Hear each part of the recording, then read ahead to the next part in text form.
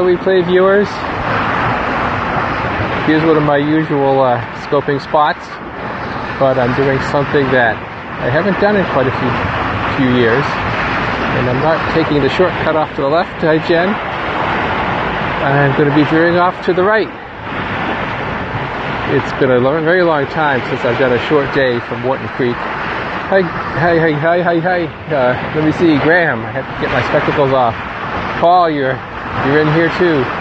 So I've been bombing along for the past couple hours, and usually I start off early in the morning from Wharton Creek and do a very long day to Solomon's, but that's not the case today.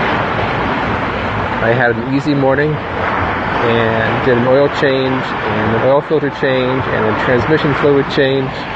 Yeah, good afternoon. And had a shower and got rid of some trash because my buddy that runs one of the no, Donnie. Yeah, well, you know, Donnie has to up his game, but I think you'll be seeing a lot more of Donnie than you will be of me, because he certainly has a good enough signal where he is, and my signal is so dependent on my location. Plus, I have to show you something interesting. He's getting rained out. Okay, so I was wondering where Donnie was. For those of you who aren't in the know, Donnie is a scoper who sits in a tractor, and you get to talk to him while he's going up and down, either harvesting corn, harvesting soybeans, or in the spring doing planting projects. So normally you don't see me at this viewpoint. Here I am at the front of the boat, and I had the sail out, so you only get kind of this view. Normally I am doing a long day, so I angle off and take a little shortcut over there. Whoops. I really don't want to drop this phone in the sea. That would be bad news. It's a very, very nice day. The wind was a little bit fresher when I left, but not enough to cause any trouble, and I was bombing along. And one reason for doing an easy day today is the current in this area isn't wicked strong, but it adds up. So I said I'll do my oil change, which is a little bit late anyhow. Hello everybody. I did my oil change and went on shore and saw my friend and did my errands there in the boatyard. It's so nice to have a fresh shower after quite a while of my wheelman. What wheelman? Graham, you have to understand something. I'm by myself. There is no wheelman. Look, there's nobody back there. I'm by myself on this little boat. Well, this is a kind of interesting view too. The wind is shifted around.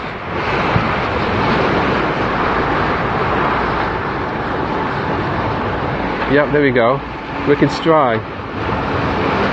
We have a wicked strong current. So the wind is shifted around. It's mostly from almost straight behind now. And, you know, looking in the other direction, we were just looking into the glare of the sun.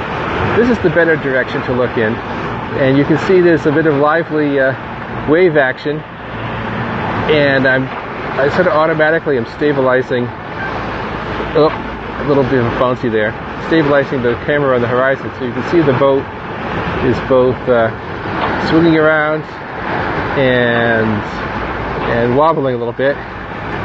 No yelling commands. If you have to yell commands, then you've done some poor training.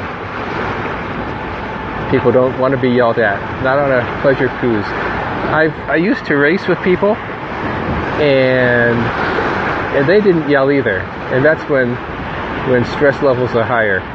Because if you know, I'm a low-key sailor. If someone was yelling at me, I'd say just forget that. Just don't bother. No yelling.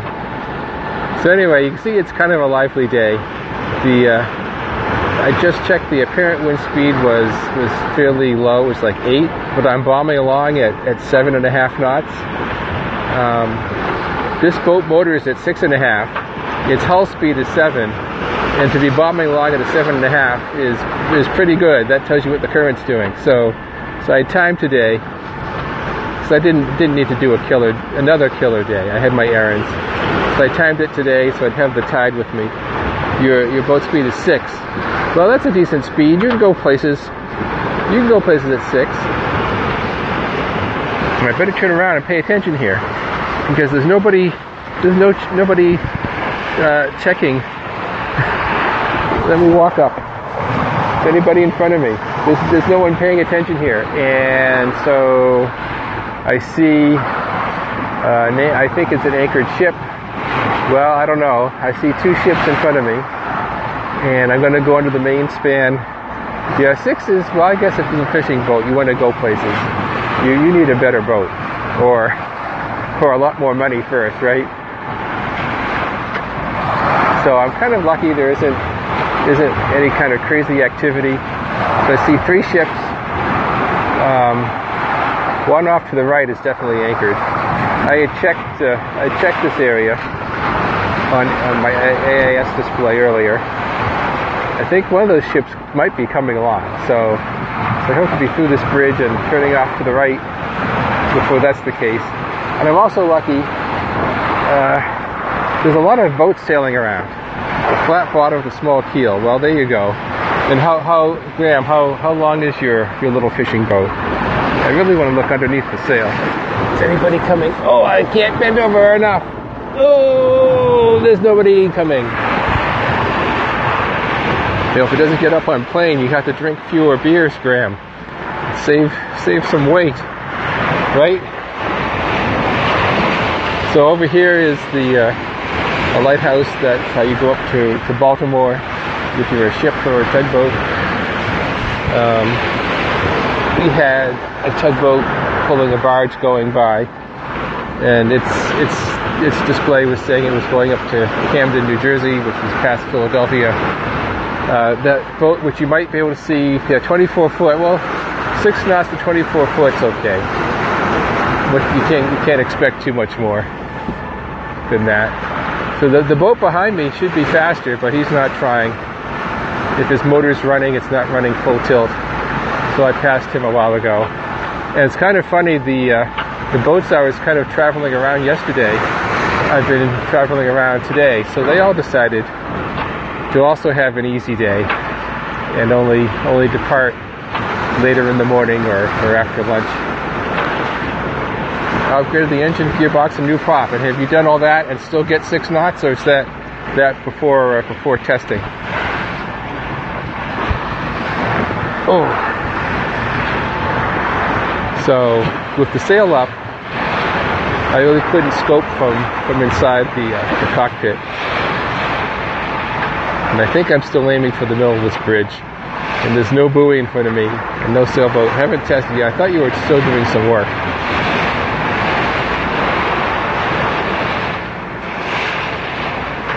I don't remember if I've ever sailed under here with this boat. I don't think I have. Usually it's calm when I go through here. Yeah, well, heck, what do you expect from a 2-cylinder? Now, Graham, you said you've changed everything. Are you going to put your boat back in the water and then do a wide open throttle test and see if your propeller is correctly sized for the engine? Whoops, look at that. The sail's bopping me on the side. Because you want your propeller pitched just right. And maybe you already know this. You want your propeller pitched just right so the engine runs at its specified wide open throttle RPM. I just went through all that with my boatyard, and they screwed up big time, and I had told them so. Is the prop made for the boat? Well, when do we find out how it works? We have to wait until next year?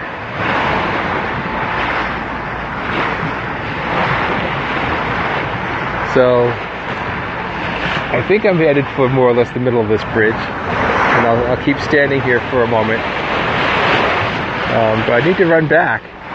I'm going to have to make a sharp turn to the right. Well, not too sharp, but something of a turn to the right.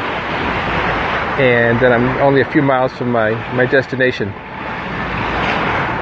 It's a sweet little anchorage, and I just hope it's not full. I've been traveling with a lot of boats. This is a little late for me. Yeah, big pitch. It might be too big.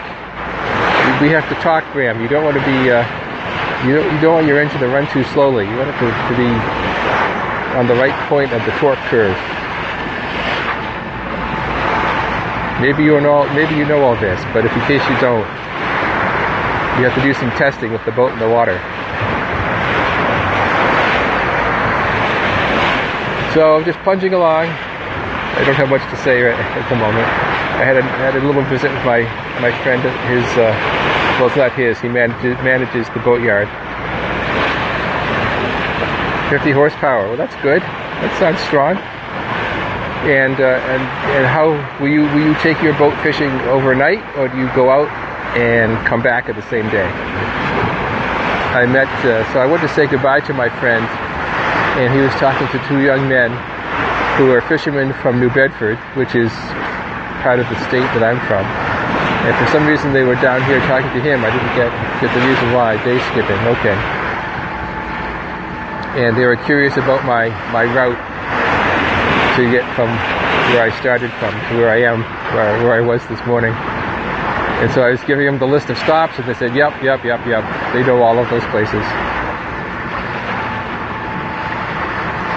But these people will take two full days, I mean 48 hours, to go 200 miles out to George's Bank and do their fishing out there. So that's 4 days of travel just to go fishing. That's it's not gonna, depending what day it is. Do I have a Dragonfly sounder? No, my sounder is a Garmin. I've never heard of a Dragonfly. That must be something specific to your side of the world. Garmin is big here. And I need to take another look. Hang on, folks. Nobody coming. The other day I pulled my anchor up. I still haven't cleaned it off, but I had this wob of seaweed, and it's still there. 3D sounds good. I haven't cleaned off that wob of seaweed. Now it's starting to dry. Oh, it is. I'm going to put the anchor down in an hour anyway. I don't think I'll worry about that seaweed until some other time. But I do need to worry right now because this is the narrow spot.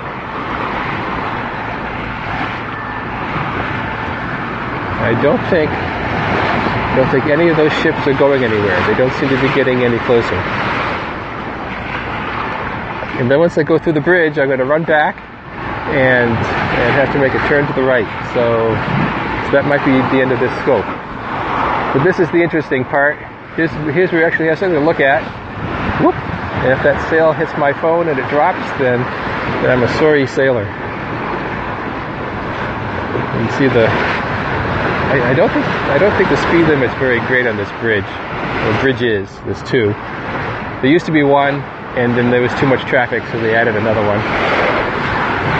And depending what day of the week it is, I think there's Ray Marine.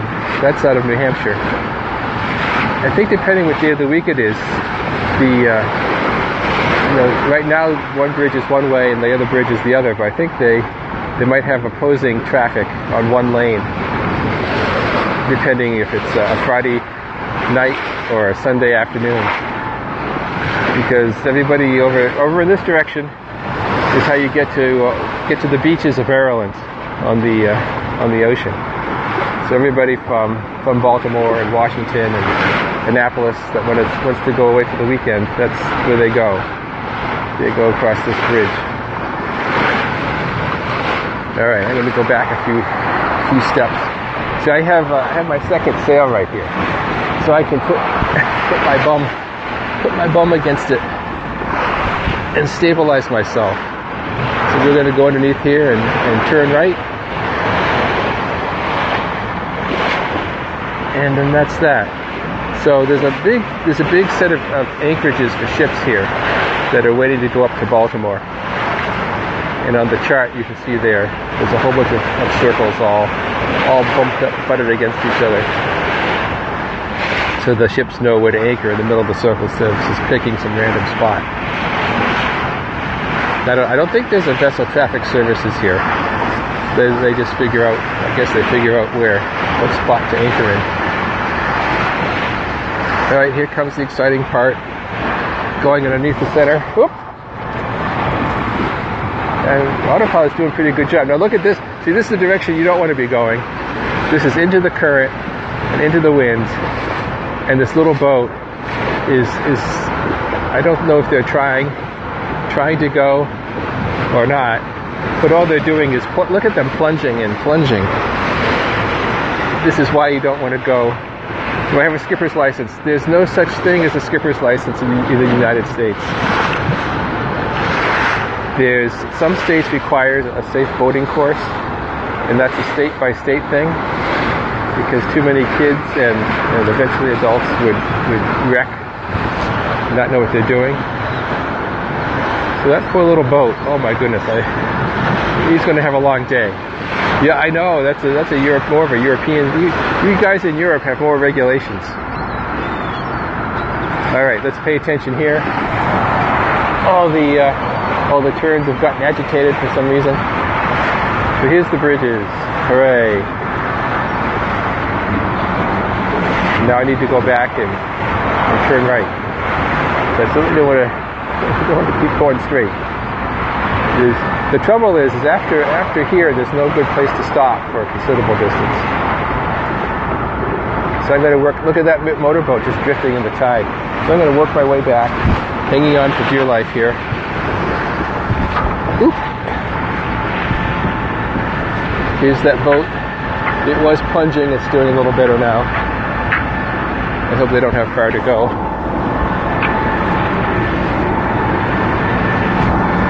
Okay, now we're back in here. There's the autopilot doing its thing. So my GPS hasn't quite got to the waypoint yet. I'm going to give it 20 degrees, 10, 20, and then we'll see what the GPS says.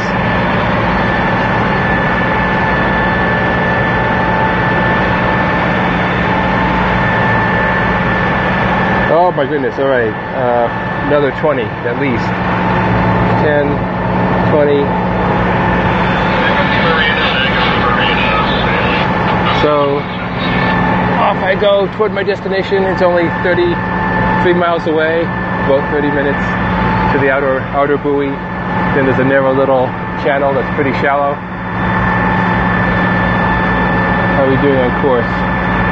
247 versus 243, so I need to come up 4 more degrees. 1, 2, 3, 4. Hard to do it when you can't see the button you're trying to push. But there we go, gone underneath the bridge. I've never driven across that in a car.